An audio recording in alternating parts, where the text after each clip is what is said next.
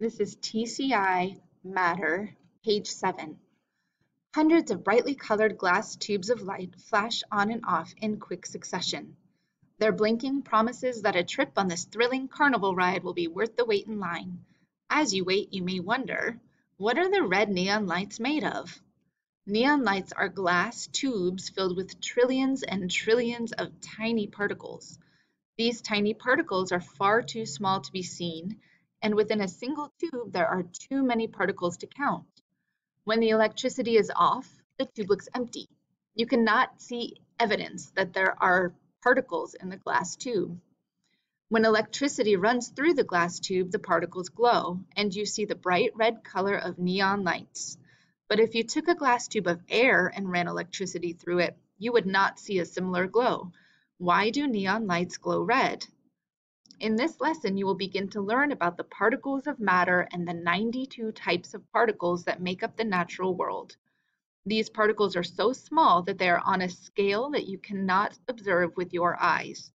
So, scientists and engineers have developed methods to observe them. These tools, along with other experiments, allow people to categorize the unique particles that make up the world. Section 1, page 8, Atoms. Suppose you had an iron nail and you sawed it in half. Then you took one of the halves and divided it in half again. What is the smallest size piece an iron nail could be broken into? If you kept dividing the iron nail in half, you would eventually end up with a single particle of iron. You would end up with a particle of matter. Everything in the world is made of particles of matter. For instance, anything made of iron is made of particles of iron. Aluminum foil used in cooking and baking is made of particles of aluminum. And neon lights are full of gas made of particles of neon. Even objects that you cannot see are made of particles of matter. The air that you breathe is made of a mixture of mostly nitrogen and oxygen particles. Though everything in the world is made of particles of matter, not everything is made of the same kind of particles. Each unique particle is a fundamental building block of a type of matter called an element. Gold, aluminum, oxygen, and neon are all different elements. An individual particle of an element is called an atom.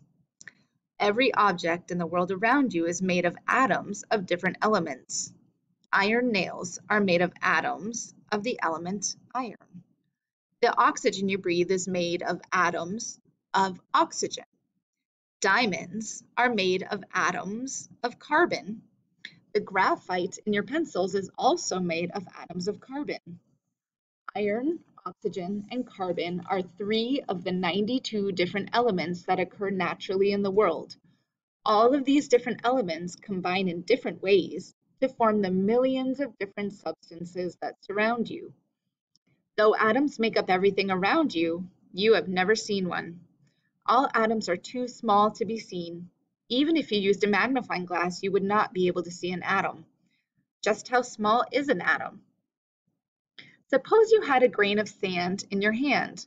That grain of sand may appear tiny, but it contains about 50 quintillion atoms. That's a 5 with 19 zeros. When you hold a tiny grain of sand, you are actually carrying that many atoms between your fingers. To understand how many atoms that is, suppose you expanded each atom to the size of a ping pong ball. With 50 quintillion ping pong balls, you could fill the Grand Canyon 500,000 times. Atoms are so small that scientists use a unique scale, or category of size, to think about them. People are on one scale because they are all about the same size. Likewise, continents are on one scale because they are about the same size. However, people and continents are not on the same scale since a person is much smaller than a continent.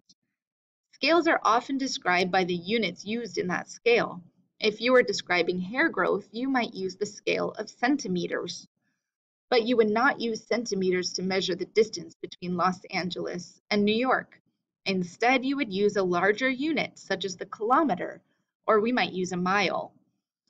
Likewise, atoms are on a different scale, called the atomic scale. Scientists often use the unit picometer to describe the size of atoms.